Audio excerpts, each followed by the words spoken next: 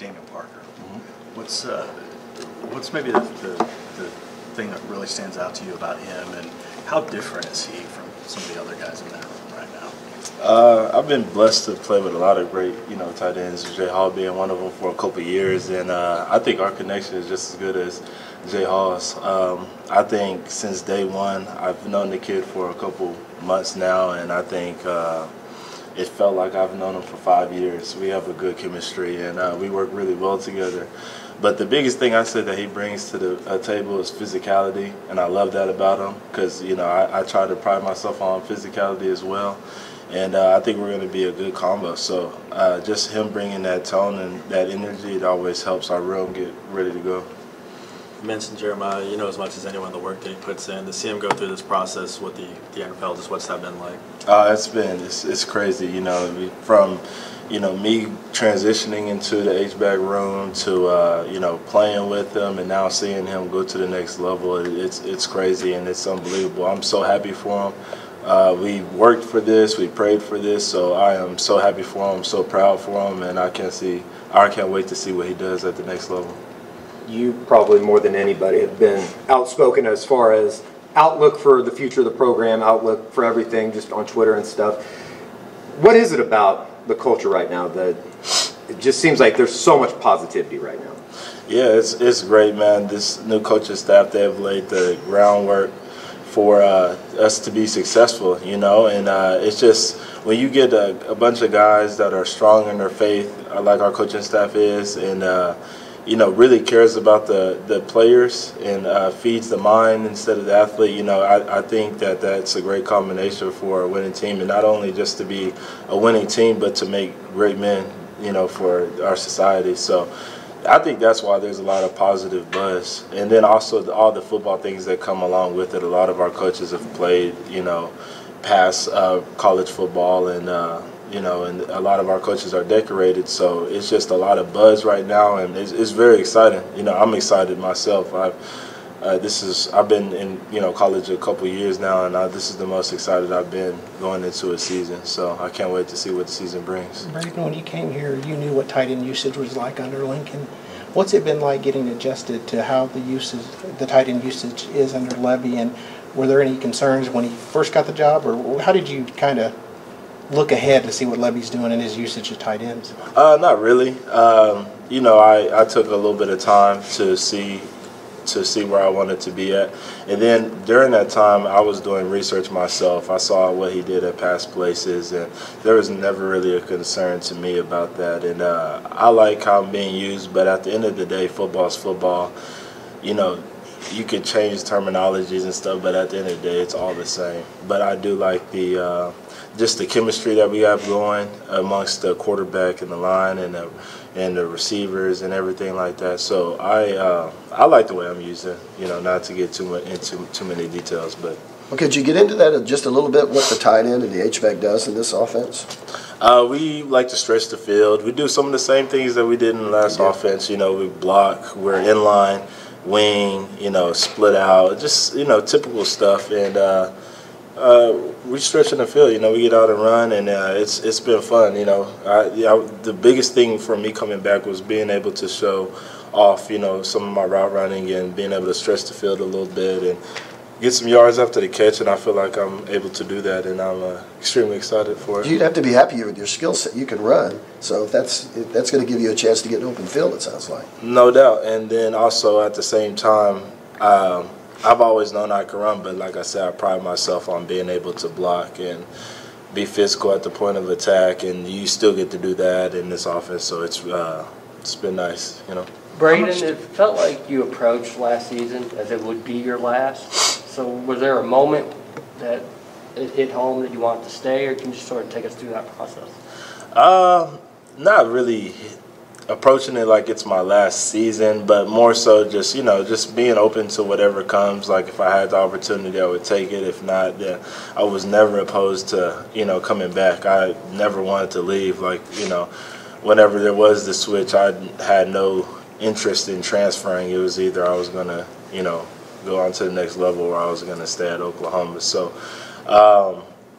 this is a special place. I love it here, and I just wanted to be here with my team, and and getting to know the coaching staff, being basically re-recruited by them. You know, I tell this all the time when I talk to recruits. I was recruited a second time, so I could tell you everything that they're telling you is true, and I've seen it, and I've got to experience it, and I'm so glad I came back. It's been a blessing for me. How much different is and how much of an adjustment is the tempo that y'all are playing with offensively right now? Yeah, it's a big adjustment. Running a lot more. I'm losing a lot of weight, trying to maintain weight. That's where I just came from. Just came from eating, trying to maintain that weight. But it's been an adjustment. It's a lot more upbeat, up tempo, and it's gonna be. You never really notice what type of tempo you're playing with until you play with another type of tempo. But I've really enjoyed playing at this tempo. You know, I think it's going to be a great weapon for us. Coach Finn, we talked to Coach Finley a little bit ago, and he talked about how big you've been through spring practices, just leading the other guys in that H-back room. Just how much of an emphasis was that for you coming into spring practices to be a leader for that group? Big, and not only for my group but for the team. I knew if I came back, I was gonna have to be a leader, an old guy, and so I take pride in that role. And then in terms of my position group, we got guys that have extreme talent that are going to be great players here at the University of Oklahoma, in Caden and Jason. And so my job is to take all the little things that I've learned over the years, all the tips and tricks and, just things that comes with playing over the years, and pass it on to those guys so that when they get in that role, and very soon, that they'll be able to do it, no doubts about it, and they'll relish at it. They're going to be great players, though. Well, and even just with Coach Finley, how has your relationship, evolved, with him? Well, yeah, our relationship, I thought, our relationship has always been strong. It's definitely gotten stronger since, everything that has happened, and I built a really strong and special connection with Coach Finley. And that also was a big part of why I came back, knowing that my Coach Finley was going to be the same, my coach was going to be the same, and I have extreme trust in him. And I know he's going to tell me right. He wouldn't do anything. He wouldn't tell me to do anything that he wouldn't do himself. And he's helped me so much as far as technique and just some of the little things. He's played the position at my level and this level and at the next level. So he's helped me a lot in terms of just little things that I need to work on. You mentioned Caden and Jason. What's kind of been the most impressive thing you've seen from each of those guys as you started through winter and spring ball? Man, they came in. Not like typical freshmen. They're very attentive, man. They pick up stuff really fast, if that makes sense. They're fast learners, man, and that's, I think, one of the best attributes you can have as a player. If you got older guys in your position room that you can soak up knowledge from, if it only takes you one time to get something, then it's easy to get other stuff. All the physical stuff, of course, they're going to have. Both of them are taller than me. They're both going to be bigger than me at some point. They both can run. But I think the biggest thing mentally is being able to come in, be focused, and also pick up things really quickly, which is going to make them great players. Have you been around a head coach in practice who's as intense and vocal as Coach B has been so far? No. No, quite frankly, no. But I love it. I mean, this is a game. This is a hard game. It's a game that, starts to feel the same after a while after you get to practicing a little bit. Spring practice can be a grind, and you need that type of energy to get you going every day. And so it's been really a blessing because, if the head coach brings it, then who am I not to bring it as well, So it gets all of us fired up, juiced up, and ready to go, and it turns into great practices and great work for us. Was there a sense among the players early on, like, all right, he's just doing this the first couple days, he can't keep it up, and sure enough, he's kept it up, and that's just kind of who he is? I don't think so. I don't think so. I mean, we're talking about at this point, we start spring ball, we're 3 months in, and we've been with him and, coaching stations and winter workouts for 3 months, and he was the same way through those 3 months. So I was like, I have no doubts that it's going to continue. So, no, I don't think so. I think we all knew how it was going to be, and we try to match that every day, and we love it, and we're thankful for it. Sort of along those lines, when did you first realize, hey, this guy's a little bit different? The first time I talked to him.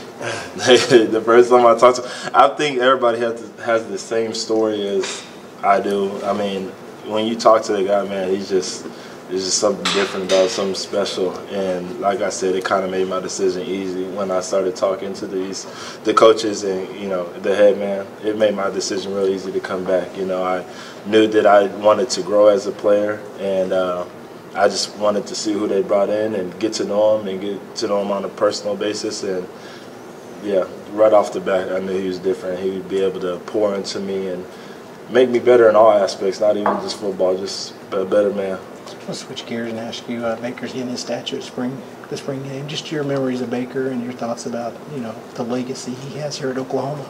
Yeah, so, I never got to play with Baker. I was played with Kyler, but I was being recruited while, Baker was playing. And, man, I mean, it's just the Sooner legend, man. When you talk about some of the greats that have came through here, you got to mention Baker. And I think it's so special that he's getting a statue, and I think it's so special that we're going to get to honor him while I'm still here, with the statue. And I'm just so excited to see it. I know he's going to be excited. I know he's, there's a lot of stuff going on with him, but I have no doubt that he's going to shake back and he's going to do well. And, man, I look forward to chopping it up with him. I've met him before, but I look forward to just chopping it up with him, picking his brain and seeing what he did to make their team so successful that I can implement to our team. So I can imagine it's somewhat daunting to, you've been here for so long, you're a veteran player, but all of a sudden you got to learn a new offense, and everybody else has to as well, except for one guy, Dylan. What's it been like, having obviously Coach Levy and then Dylan knowing the offense, and then is there any examples of where having Dylan here, knowing, already being familiar with the offense, has really helped you all come along a little bit quicker maybe than you would otherwise? Well, first, I think it's a blessing for me, especially regardless of if I would have stayed or left, I was going to have to learn a new offense. So, and then eventually I was going to have to learn a new offense if I would have left, So I was going to have to learn a new offense regardless, so it's been a blessing to be able to go through this process now again so that I'm used to it next year, So, but then it's just, like I said, the offense, football really doesn't change. It's different terminology and everything. But it has been nice to have a quarterback that is well-versed in the offense and knows what he's doing. And he's a great leader, man. I'm so excited to play with him, And like I said, all the football stuff stays the same. But the biggest thing that I've noticed with DG is the type of leader he is, man, and how fun it is to play with him. You just got a bunch of guys that just love playing with each other right now, and I'm so excited for it. You hear all these positive things about him.